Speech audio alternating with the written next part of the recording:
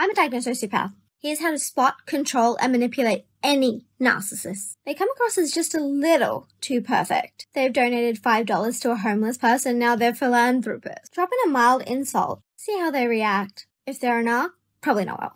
Something like they have a weird chin.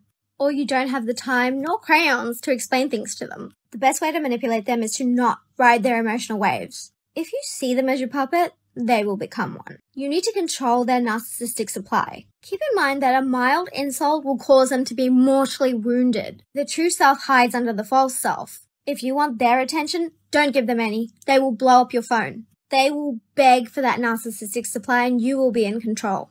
If you want to control them, use Pavlovian conditioning. But with narc supply as their dream.